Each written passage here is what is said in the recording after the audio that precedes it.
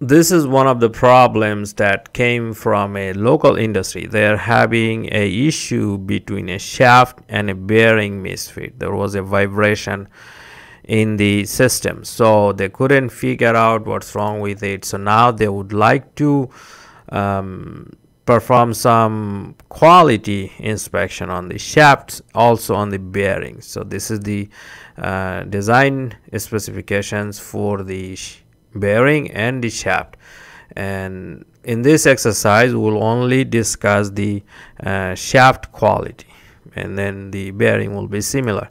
So this is the shaft tolerance given in the control chart. We can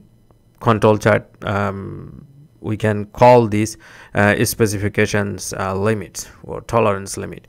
Now so this is the design spec. You can always go back to the video and check what is written here. So this is the data collected by them on 18 different shafts, and they measure each of these shafts 3 times, or use different types of instruments, so 3 operators. It could be anything.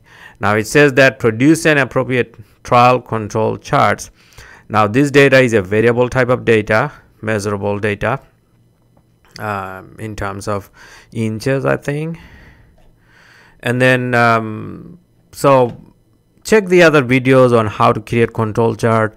Also you should check the capability analysis videos.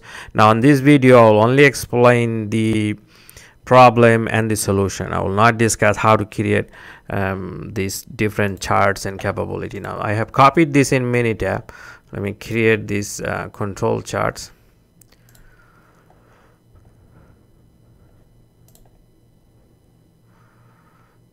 So if you look at these control charts that I've created in Minitab, you can check the other video on how to create in Excel and Minitab in details. Now in this exercise I will only explain what is the problem with this, why they are having these vibration issues. Now if you look at these control charts, everything looks fine. It is produced consistently within the control limit. So if we go back to the questions that I have created, so we have produced the trial control charts, and the revise is not necessary because there is no out of control points. However, the constant value changes, so you need to recreate those, and check the other videos on how to create a revised control chart. So for this exercise I'm not gonna bother doing that. So everything looks fine. So the explanation for the control chart would be the shaft is produced within the control limits, and that comes from the data. This has nothing to do with basically these specification limits, unless we perform this capability analysis. Now I'll go to Minitab and just perform a capability analysis quickly, and it's a normal distributed data.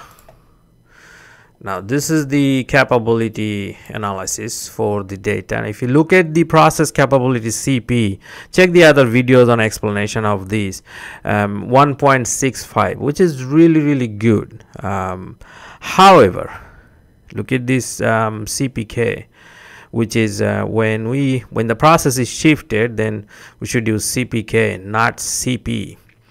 So this process is not capable because the CPK value is not 1.3, it's not even 1. So if you look at this, just to give you a refresher, so CP is insensitive of the process mean. It's just the upper spec minus lower spec divided by the 6 sigma. Sigma comes from the data.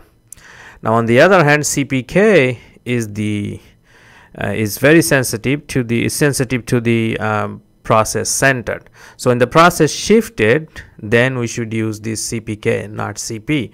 Now it's not even meeting, it's not even 1. So CPK value 0.9 means it's not meeting. A lot of shafts are produced around this lower spec limit, so it will not be able to meet the specifications. So let me go back to some more questions that I have created. So process capable? No, because it is shifted. even the CP. So CP more than 1.3 means the process in fact can produce the shaft in certain limit. Now whether it can produce within this specification limit or not, that's we don't know. Now if the process is not capable, would you make some suggestion with respect to the analysis?